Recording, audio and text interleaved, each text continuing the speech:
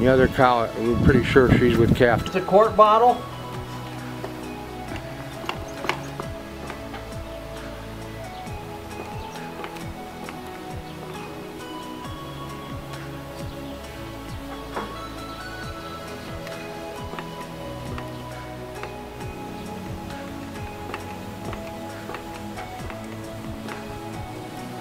This colostrum is so thick, and because she hasn't had any relief from this bag whatsoever.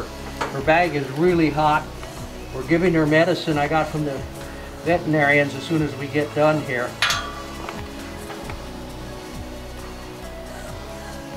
You can see it's working on its own. Because it's a quart bottle, it'll fill a little bit slower than obviously your 8-ounce in your pint bottle.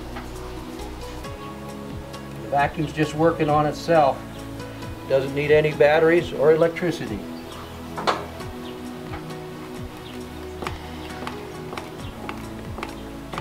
Okay, pan over to that calf.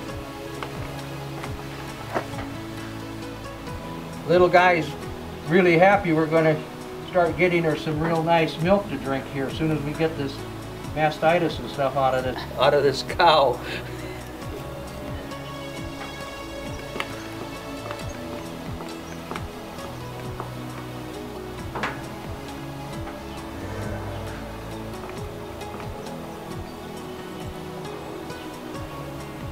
Push the button up. Okay, we're backing up, so I'll just release it. We don't want to get milk into the pump, and we've got a full quart of colostrum.